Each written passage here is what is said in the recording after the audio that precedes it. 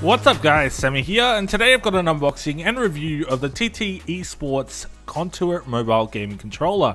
So as the name implies, this is a gaming controller that is made especially for iOS devices and works wirelessly through Bluetooth. So taking a quick look around the box, as we can see on the left side of the box it has some info of what's included in the box. On the back it has a little bit of information about the controller experience, its 10+ hour battery, and last but not least the adjustable grip, which allows you to use your iPhone in tandem with the controller. But without further ado, let's jump into the unboxing portion of this video. So as you can see, after sliding out the box we have the controller itself, but before we get into that, let's check out what else is included. So as you can see, we have that micro USB to USB cable for charging the controller, a quick start guide for easy setup, and finally warranty information. So taking a first look and review of the controller, at first thought it looks a little bit like a square type Xbox One controller.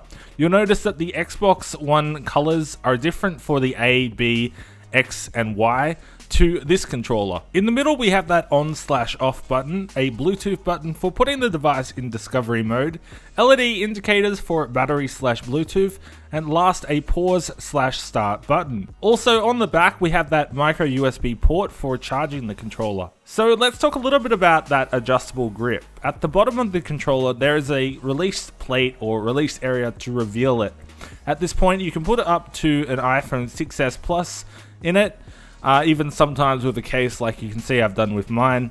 The problem with the adjustable grip is that it feels like it's back heavy with the phone, so it feels like it's heavier to hold with the controller in your hand. And another problem here is the bottom part of the grip feels like it could snap with enough force.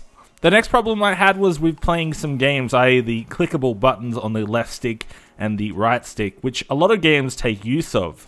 A lot of the buttons on this controller felt like they had no springs except for the LB and RB. Now I know it sounds like I'm listing just all of its weaknesses, but there was some good too. The controller sticks actually felt very comfortable to use, and I may just go as far to say that they might be a little better than the Xbox One controller sticks. So what are my final thoughts on this product? Well, if you're looking for a controller for iOS gaming, I'm not sure I would recommend this one. I didn't really enjoy the experience of holding this, and maybe that's just because I'm coming from an Xbox One and PS4, but with the areas on the back of the controller which are flat, my fingers didn't really feel comfortable. The LB/RB and the LT/RT buttons felt unresponsive as well, and overall I wasn't truly impressed, and I think that there is definitely a lot of room for improvement with the Gen 2 controller possibly coming in the future, who knows. But that's going to be it for this video. Hope you guys enjoyed it. If you guys did, please click that like button and subscribe. Also special thanks to Thermal Take for sending me this product for review. But yeah, that's going to be it. Hope you guys have an awesome day, and I will see you guys in the next one. Peace!